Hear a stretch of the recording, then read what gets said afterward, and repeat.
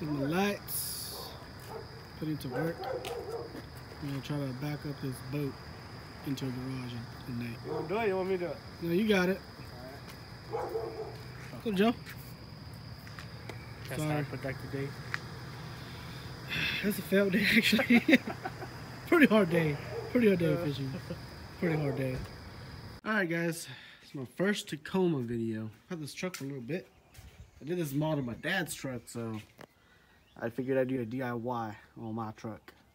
It's one of those features that you don't know what you got until you got it. Okay, so I haven't seen anybody do this on any forum or anything. I think I'm gonna claim that I'm the first one to do it, okay?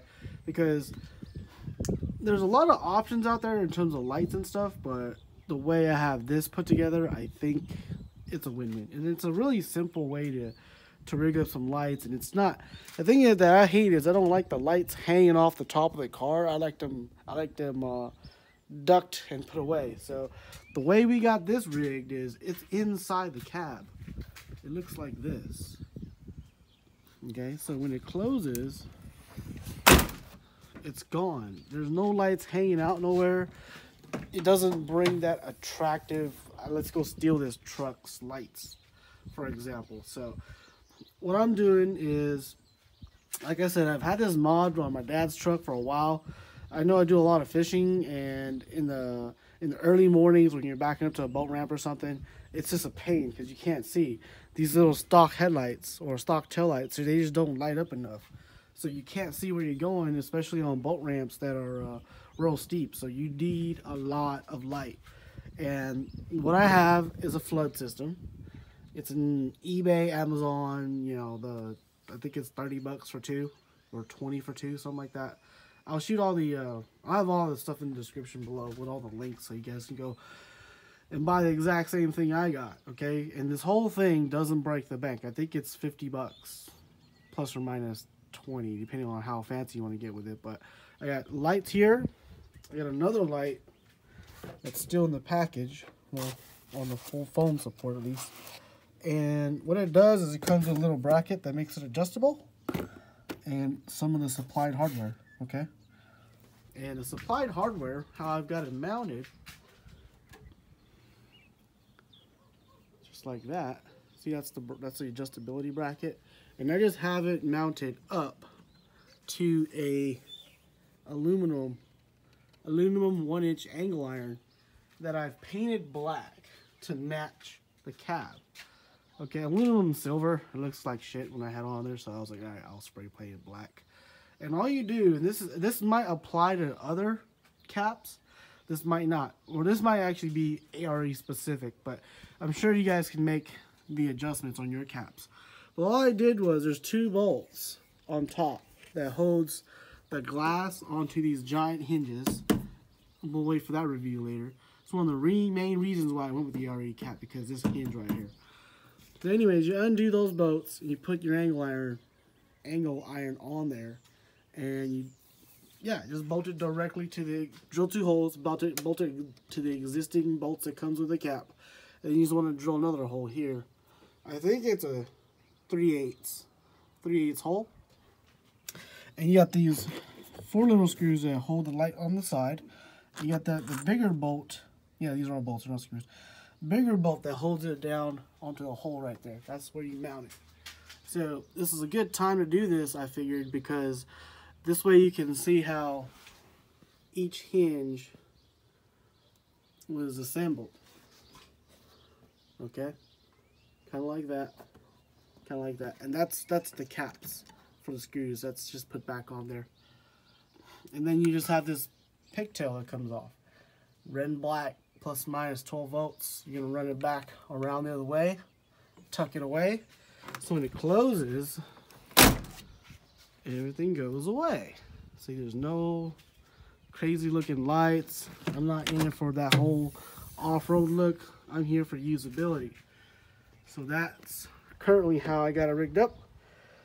What you need in terms of tools, you know, your basic, every man's garage should need. Drill bits and a drill, of course. Hole punch, maybe. Some sockets, okay. And that's pretty much all I got, you know, some basic stuff. And let me show you the wiring. The wiring is hard, but can be made really easy if you buy a $10 kit that I'll show here in a bit. All right, let's go over this kit. This is the kit I recommend. It's an eBay knockoff. Nah, actually, it's not a knockoff. It's just eBay, no brand name. They're not knocking off anybody.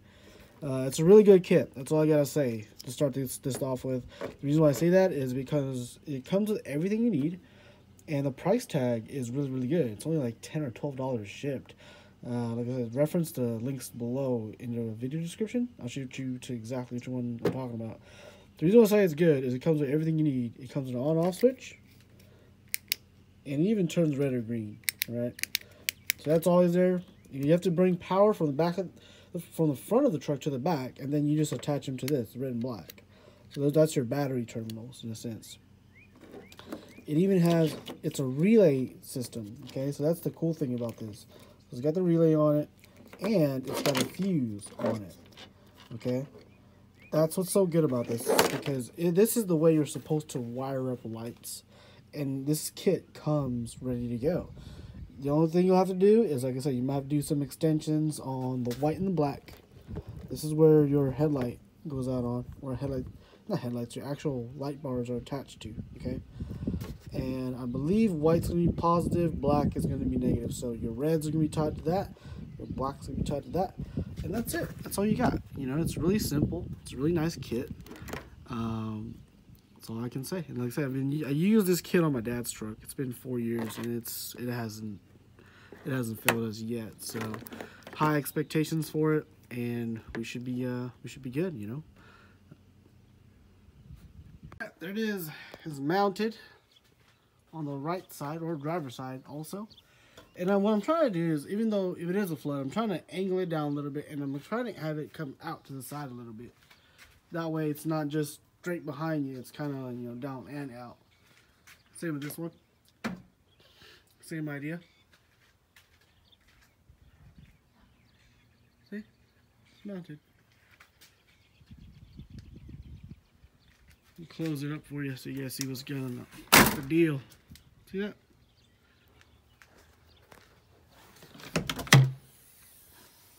There it is. Alright, let's go finish the wiring, and I will demo how it works. Alright, let's do the wiring. Before we get started with the wiring, we're going to need some tools. You know, some wire crimpers, wire strippers, and a whole bunch of these. I don't actually know what I need yet, so that's why I got the whole kit. This is actually a really nice kit. I think I paid $25 for it. Typically, you cannot get anything like this at your local hardware store, so just go ahead, buy something like this. It's great for the garage, great for future projects, that type of stuff. So, and plus now you know you have everything, so you know when things are getting low, you can just go out and just buy that and just refill the kit.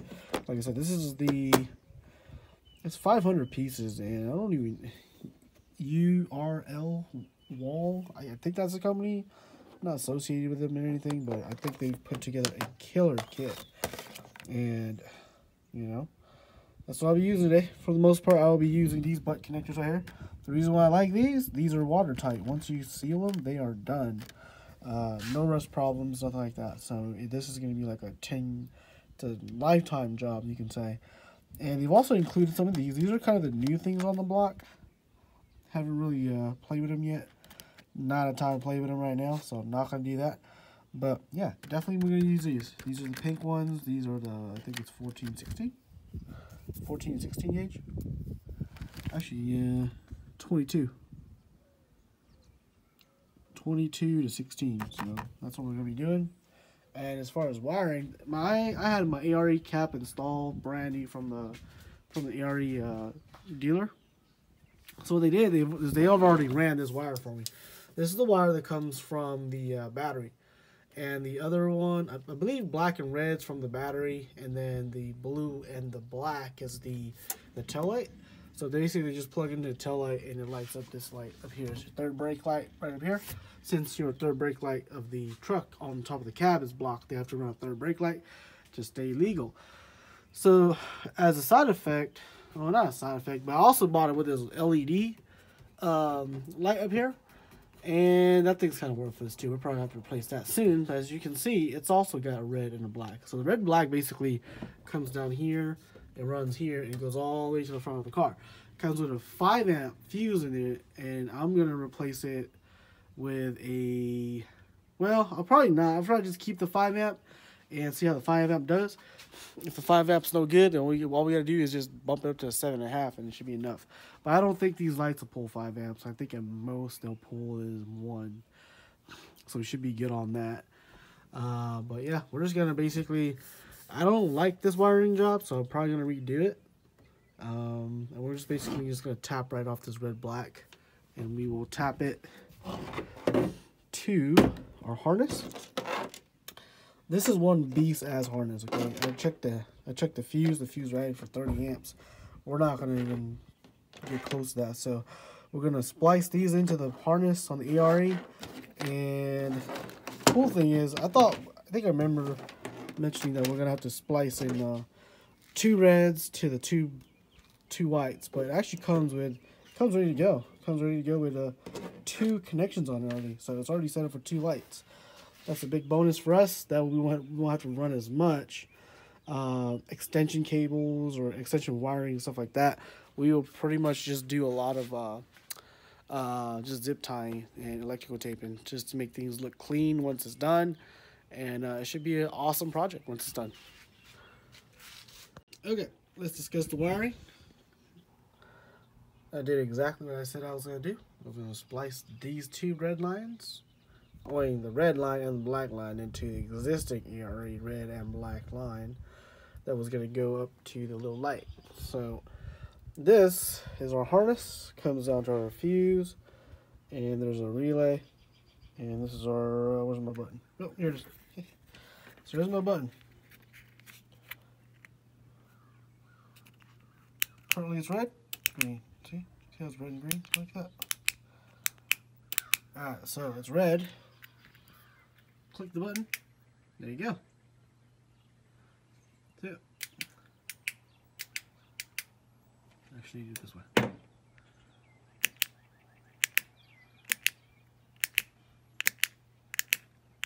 Alright, well anyhow, that's the wiring. Let's clean it all up, and I'll show you the final product. Alright, so there it is. It's done. Looks normal. Looks just like this truck's. I did the mod first on that truck, then I decided to do it on this one. This is my truck. Nothing here. Say you're trying to back up something. Say you're just at a campground and you just need more lights. Bam! There it is. It's not a full-blown light bar, but you can use your imagination. There's a lot of mounting space up there. You can do an entire mounting bar if you want, but I think that's just overkill for me. But there it is. You know, see how it looks. Looks really good, right? And to turn it on, the switch, I just got the switch dangling here. I mean, you could put it here if you want. It's got the electrical, well, it's got some sticker on it too, so peel that off. You can stick it right there if you want. But I feel it's just easier just to dangle like that. When it's pitch black out, come by, just kind of feel for it. Got it, click it, and that's the lights.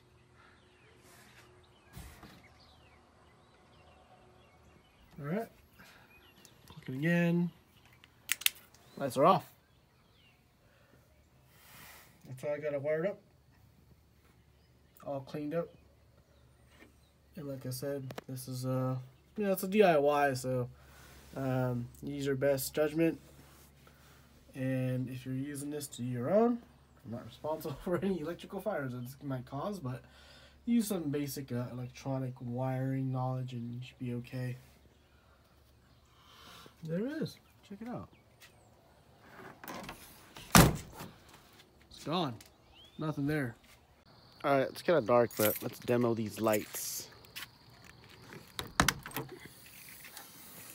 It's actually pretty cool. The little red thing here, it allows you to find it at night. So, bam. That's the lights. Okay, it's pretty bright. It's lighting up a neighbor's house. Show you guys the difference with it on and off.